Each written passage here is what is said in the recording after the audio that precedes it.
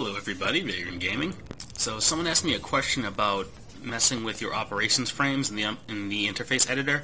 So I figured this is the first run at trying to do it. So if you hit the escape key, or you can hit the game menu here, the two cogs, that'll bring up your options, and second to the last one, second from the bottom, is interface editor.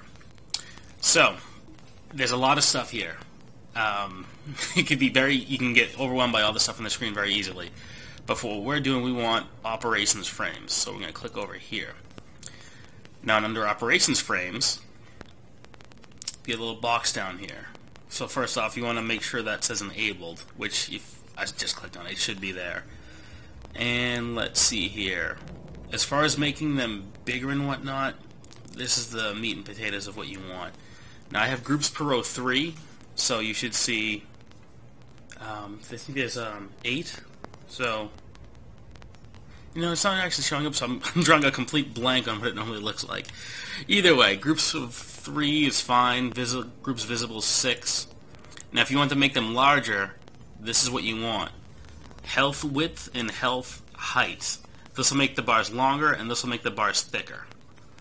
And just for preference, I put on show only removable debuffs, which isn't as important for me because I don't play healer classes. I'm just not good at it. And then show health text, which is helpful because if I'm tanking, I want to know just how hurt somebody is for the purpose of swapping guard. So I like to have these fairly large.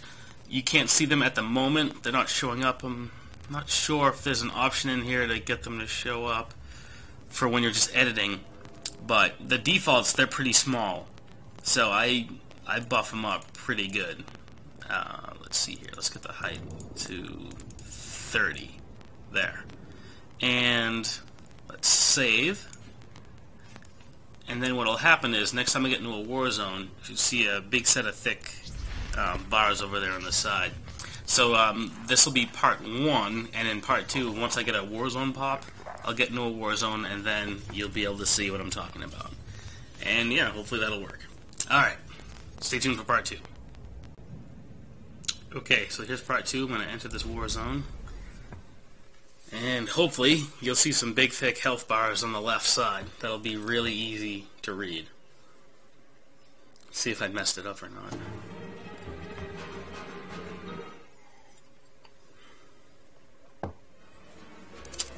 Alright, so, as you can see, the health bars they're a good size, but let's just double check on them real quick. Operations frames, and if we scroll down again to, when it says groups, scale, party spacing, groups per row, 3, let's go to 4. Oh, okay, so this is like, if you're on like an operation or, if it's just like a full-on op and not necessarily a war zone, you can have a ton of health bars. Say if you're going to do a group boss or something like that. I think 3 is what I want. Groups visible 6 is fine. And as you can see here, as I click on width, they get longer, and then height, which I have no problem having them being really, really large. Just move that over to the left a little bit. And save. So yeah, again, real quick, yeah, I got 36 seconds. So either you click on these two cogs, or you hit escape, second from the bottom, interface editor.